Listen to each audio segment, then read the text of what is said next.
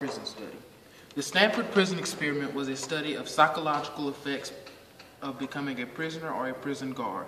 The experiment was conducted at Stanford University from August 14th to August 20th, 1971, by a team of researchers led by psychological professor Philip Zimbardo. The study began with an average group of healthy middle-class men. Participants were told to sign a contract that stated they would be given a random role and they had no choice in their role, and all they knew was that they were participating in a psychology study. Participants were then arrested at their house and blindfolded and taken to the study site.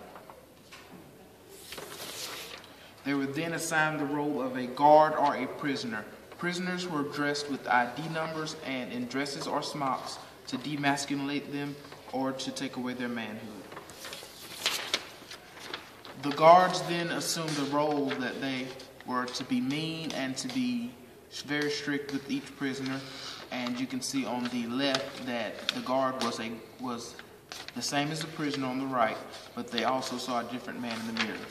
The prisoner on the right saw a person who was supposed to be rebellious and just break all the rules and fulfill the role of a prisoner. Throughout the study, most of the men made it, but one person couldn't take it and they dropped out of the study. There were no windows or clocks, and time was distorted, and all cells were monitored with an intercom system, and the intercom system was used to make announcements and to spy on what the prisoners were discussing.